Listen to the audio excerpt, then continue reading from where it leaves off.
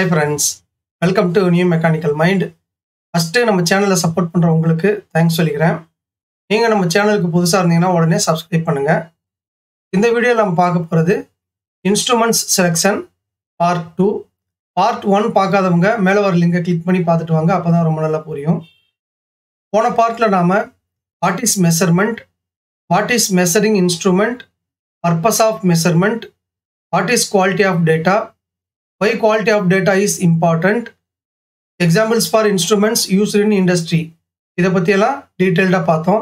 இந்த பார்ட்டில் நம்ம பார்க்க போகிற content what is least count of measuring instrument, what is instrument specification, what is instrument data sheet, what are the qualities of good measuring instrument, what is selection of instruments, purpose of selecting correct instruments.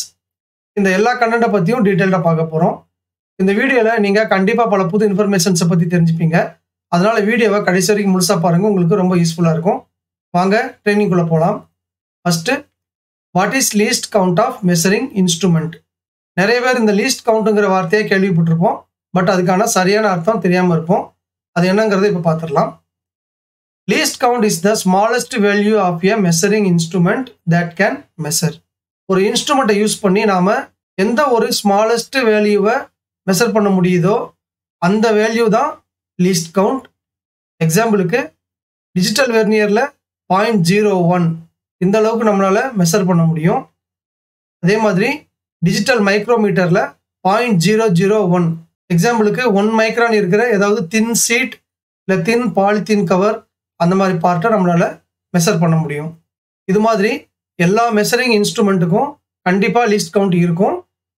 இப்போ உங்களுக்கு least கவுண்ட்னா என்னங்கிறத பற்றி ஒரு idea கிடைச்சிருக்கும். Next நம்ம பார்க்க போகிறது what is instrument specification. Instrument ஸ்பெசிஃபிகேஷன்னா என்னங்கிறத பற்றி பார்க்க போகிறோம். Instrument specification is the limit R boundary of an instrument up to which it can measure the value. ஒரு இன்ஸ்ட்ருமெண்ட்னால எந்தெந்த கேரக்டரிஸ்டிக்ஸை எந்த அளவுக்கு மெஷர் பண்ண முடியுமோ அதை தான் இன்ஸ்ட்ருமெண்ட் ஸ்பெசிஃபிகேஷன் சொல்லுவாங்க. எக்ஸாம்பிளுக்கு ரேஞ்ச். ஒரு இன்ஸ்ட்ருமெண்ட்டால் மேக்ஸிமம் என்ன சைஸை மெஷர் பண்ண முடியுமோ அதை ரேஞ்சுன்னு சொல்லுவாங்க.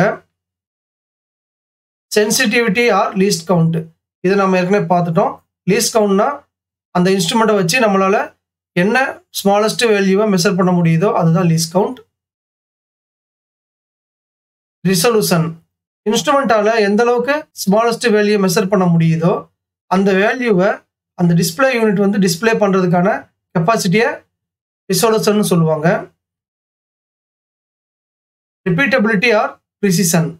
ரிப்பீட்டபிலிட்டி ஆர் ப்ரிசிஷன்னா நாம் ஒரு இன்ஸ்ட்ருமெண்ட்டை வச்சு ஒரே ப்ராடக்டை திரும்ப திரும்ப செக் பண்ணும்போது மறுபடியும் அது ஒரே வேல்யூவை காட்டணும், இல்லை எந்த அளவுக்கு லோயர் வேரியேஷனை காட்டுதோ அதுதான் ப்ரிசிஷன் சொல்லுவாங்க. வேரியேஷன் அதிகமாக இருந்துச்சுன்னா ப்ரிசிஷன் கம்மியாக இருக்குன்னு அர்த்தம். வேரியேஷன் கம்மியாக இருந்ததுன்னா அது ப்ரிசைஸாக இருக்குன்னு அர்த்தம். அடுத்து அக்யூரேசி. அக்யூரேசின்னா பார்ட்டோட ரியல் வேல்யூ இல்லை ட்ரூ வேல்யூலேருந்து நாம் மெஷர் பண்ணுற வேல்யூ, அதாவது அதில் நாம் ஏற்கனவே பார்த்த மாதிரி இன்ஸ்ட்ருமெண்ட் எரர், ப்ராசஸ் எரர் இதையெல்லாம் சேர்த்து தான் நாம் மெஷர் பண்ணி சொல்லுவோம்.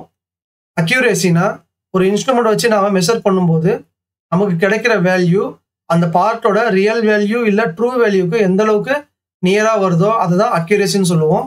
ஸோ அந்த இன்ஸ்ட்ருமெண்ட்டை யூஸ் பண்ணும்போது எரர் கம்மியாக வந்து அக்யூரேசி அதிகமாக வரணும். இது எல்லாமே இன்ஸ்ட்ருமெண்ட்டோட பேசிக் ஸ்பெசிஃபிகேஷன்ஸ். இதை பேஸ் பண்ணி தான் ஒரு இன்ஸ்ட்ருமெண்ட்டை செலக்ட் பண்ணுவாங்க. அடுத்து what is instrument data sheet. நம்மள நிறைய பேருக்கு இன்ஸ்ட்ருமெண்ட் ஸ்பெசிஃபிகேஷனை பற்றி கூட ஓரளவு தெரிஞ்சிருக்கும், ஆனால் இந்த இன்ஸ்ட்ருமெண்ட் டேட்டா ஷீட்டை பற்றி அவ்வளோவா நமக்கு தெரிஞ்சிருக்காது. Instrument data ஷீட்னா instrument data sheet is a document containing specification and information of an instrument. Instrument data ஷீட்டுங்கிறது வேறு ஒன்றும் கிடையாது. நாம் இதுக்கு முன்னாடி பார்த்த அந்த இன்ஸ்ட்ருமெண்ட் ஸ்பெசிஃபிகேஷன் இருக்குல்ல, அது எல்லாமே இதில் மென்ஷன் பண்ணியிருப்பாங்க. ப்ளஸ் அந்த இன்ஸ்ட்ருமெண்ட்டோட இன்ஃபர்மேஷனை பற்றியும் மென்ஷன் பண்ணியிருப்பாங்க. இதை கேட்லாக்னு கூட சில சமயம் சொல்லுவாங்க. இதுதான் instrument data sheet. A data sheet will give a clear overview of the properties and technical specifications of the equipment. So instrument data sheet பார்க்கறது மூலமா அந்த இன்ஸ்ட்ருமெண்ட்டோட ப்ராப்பர்ட்டிஸ் அண்ட் டெக்னிக்கல் ஸ்பெசிஃபிகேஷன்ஸை பற்றி கிளியராக அண்டர்ஸ்டாண்ட் பண்ணிக்க முடியும். இதுக்காக தான் இன்ஸ்ட்ருமெண்ட் டேட்டா ஷீட் யூஸ் ஆகுது. எல்லா இன்ஸ்ட்ருமெண்ட்டுக்குமே கண்டிப்பாக இன்ஸ்ட்ருமெண்ட் டேட்டா ஷீட் இருக்கும். நாம் ஒரு பிராண்டட் இன்ஸ்ட்ருமெண்ட்டை வாங்கும்போது கண்டிப்பாக அதில் இன்ஸ்ட்ருமெண்ட் டேட்டா ஷீட் இருக்கும். அதை வச்சு நாம் அந்த இன்ஸ்ட்ருமெண்ட்டோட டீட்டெயில்ஸை தெரிஞ்சுக்க முடியும். நெக்ஸ்ட் நாம் பார்க்க போகிறது what are the qualities of good measuring instrument. ஒரு நல்ல மெஷரிங் இன்ஸ்ட்ருமெண்ட்டுக்கு என்னென்ன குவாலிட்டி எல்லாம் இருக்கணும், இல்லை என்னென்ன குவாலிட்டி எல்லாம் இருந்தால் அதை நல்ல மெஷரிங் இன்ஸ்ட்ருமெண்ட்னு சொல்லுவாங்க. The below mentioned are the key properties of a good instrument. ஒரு நல்ல இன்ஸ்ட்ருமெண்ட்டுக்கான கீ ப்ராப்பர்ட்டிலாம் என்னென்னா, ஃபஸ்ட்டு அக்யூரேசி, அதில் எரர் கம்மியாக இருக்கணும். Sensitivity R least count, least count வந்து ரொம்ப ரொம்ப கம்மியாக இருக்கணும். ரிலையபிலிட்டி, அந்த இன்ஸ்ட்ருமெண்ட்டை நாம் யூஸ் பண்ணும்போது அது ஒரே மாதிரியே தான் பெர்ஃபார்ம் பண்ணணும், அதாவது அது ப்ரிசைஸாக தான் இருக்கணும். வேலிடிட்டி, நாம் வாங்குகிற இன்ஸ்ட்ருமெண்ட் ரொம்ப நாளைக்கு நல்லா உழைக்கணும், அதாவது அதோட லைஃப் டைம் வந்து அதிகமாக இருக்கணும். ப்ராக்டிகபிலிட்டி, இன்ஸ்ட்ருமெண்ட்டை நம்மளால் ஈஸியாக ஹேண்டில் பண்ண முடியணும், அதை யூஸ் பண்ணி ஈஸியாக மெஷர் பண்ணவும் நம்மளால் முடியணும். காம்ப்ளிகேட்டடாக இருக்கக்கூடாது, அதாவது யூசர் ஃப்ரெண்ட்லியாக அது இருக்கணும். மெஷரபிலிட்டி, நாம் என்ன பர்பஸ்க்காக அந்த இன்ஸ்ட்ருமெண்ட்டை வாங்கினோமோ, அதாவது எந்த பேராமீட்டரை மெஷர் பண்ணுறதுக்காக நாம் வாங்கினோமோ அந்த பேராமீட்டரை அது கரெக்டாக மெஷர் பண்ணி அக்யூரேட்டான ரிசல்ட்டை கொடுக்கணும். யூசபிலிட்டி, மேலே சொன்ன எல்லா குவாலிட்டியும் இருந்தாலும் அந்த இன்ஸ்ட்ருமெண்ட்டோட காஸ்ட் கம்மியாக இருக்கணும். ரொம்ப காஸ்ட் அதிகமாக இருந்துச்சுன்னா அதை நம்மளால் வாங்கி யூஸ் பண்ண முடியாது. ஸோ அது யூசபிலிட்டி, லோ காஸ்ட்டாகவும் இருக்கணும். இது எல்லாமே ஒரு நல்ல இன்ஸ்ட்ருமெண்ட்டுக்கான கீ ப்ராப்பர்ட்டிஸ். நெக்ஸ்ட் நம்ம பார்க்க போகிறது what is selection of instruments. Selection of இன்ஸ்ட்ருமெண்ட்ஸ்னா என்ன? It is a process of choosing the correct instrument. ஒரு சரியான இன்ஸ்ட்ருமெண்ட்டை மெஷர்மெண்ட் பண்ணுறதுக்காக சூஸ் பண்ணுறது தான் இன்ஸ்ட்ருமெண்ட் செலெக்ஷன்னு சொல்லுவாங்க. எதுக்காகலாம் நமக்கு கரெக்டான இன்ஸ்ட்ருமெண்ட் தேவைப்படும்னா, மெஷர்மெண்ட், ஒரு பார்ட்டோட டைமென்ஷனை மெஷர் பண்ணுறதுக்கு. இன்ஸ்பெக்ஷன், ஒரு பார்ட்டை நாம் இன்ஸ்பெக்ட் பண்ணுறதுக்கு. மெஷர்மெண்ட்டும் இன்ஸ்பெக்ஷனும் ஒரே மாதிரி தான் நமக்கு மீனிங்கை கொடுக்குற மாதிரி இருக்கும்.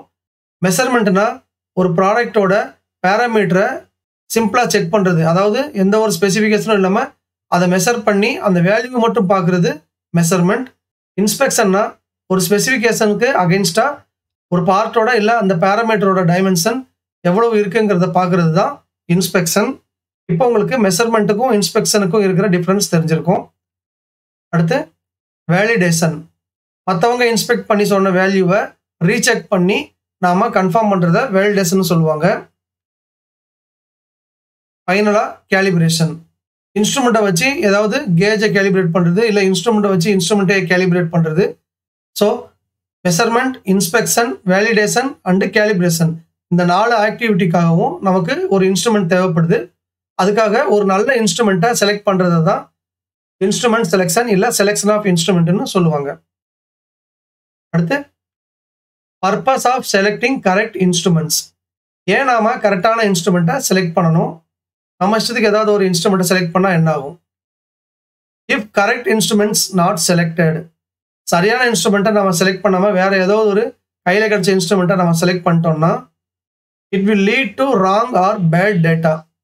அந்த இன்ஸ்ட்ருமெண்ட் வந்து அக்யூரேட்டான ரிசல்ட்டை கொடுக்காது, ஒரு தப்பான இல்லை மோசமான டேட்டாவை கொடுக்கும். It will lead to wrong decision. So அந்த ராங் டேட்டாவை வச்சு நம்ம எடுக்கிற டிசிஷன் கண்டிப்பாக ராங்காக தான் இருக்கும். It may lead to loss of the company. அந்த ராங் டிசிஷன்னால மாஸ் ப்ரொடக்ஷன் நடந்து பார்ட் வந்து ரிஜெக்ஷன் ஆக சான்ஸ் இருக்குது, இல்லை ப்ரொடக்ஷனை ஸ்டாப் பண்ணுறதுனால கம்பெனிக்கு லாஸ் ஆகவும் சான்ஸ் இருக்குது. பார்ட்டை ஓகே பண்ணி கஸ்டமருக்கு அனுப்பும்போது கஸ்டமர் கம்ப்ளைண்ட் வரவும் சான்ஸ் இருக்குது. இது எல்லாமே கம்பெனிக்கு கண்டிப்பாக லாஸை தான் கிரியேட் பண்ணும். It may affect company growth. கம்பெனிக்கு கண்டினியூஸாக லாஸ் ஆகும்போது கம்பெனியோட க்ரோத்தை அது கண்டிப்பாக அஃபெக்ட் பண்ணும். சில சமயம் கம்பெனியவே மூட வேண்டிய சூழ்நிலை கூட வரலாம். ஸோ மெஷர்மெண்ட்டுக்காக ஒரு கரெக்டான இன்ஸ்ட்ருமெண்ட்டை செலக்ட் பண்ணுறது ரொம்ப ரொம்ப இம்பார்ட்டண்ட். ஓகே ஃப்ரெண்ட்ஸ், இதோட இன்ஸ்ட்ருமெண்ட்ஸ் செலெக்ஷன் Part-2 வீடியோ முடியுது. இந்த வீடியோ உங்களுக்கு யூஸ்ஃபுல்லாக இருந்திருக்கும்னு நினைக்கிறேன். இந்த வீடியோ உங்களுக்கு பிடிச்சிருந்ததுன்னா லைக் பண்ணுங்கள், உங்கள் ஃப்ரெண்ட்ஸ் எல்லாருக்கும் ஷேர் பண்ணுங்கள். உங்கள் லைக்ஸ் தான் அடுத்த வீடியோவை மீட்டாக போகிறதுக்கு மோட்டிவேஷனாக இருக்கும். இது வரைக்கும் நம்ம சேனலில் சப்ஸ்கிரைப் பண்ணாதவங்க உடனே சப்ஸ்கிரைப் பண்ணுங்கள். கூடவே பெல் ஐக்கான் பட்டனையும் ப்ரெஸ் பண்ணி வச்சுக்கோங்க. அப்போ தான் அடுத்த வீடியோவை அப்லோட் பண்ணும்போது உங்களுக்கு நோட்டிஃபிகேஷனில் உடனே வரும். உங்களுக்கு டவுட்ஸ் இல்லை கமெண்ட்ஸ் ஏதாவது இருந்ததுன்னா அதை கமெண்ட் செக்ஷனில் போடுங்க. மறுபடியும் அடுத்த வீடியோவில் மீட் பண்ணலாம். தேங்க்யூ.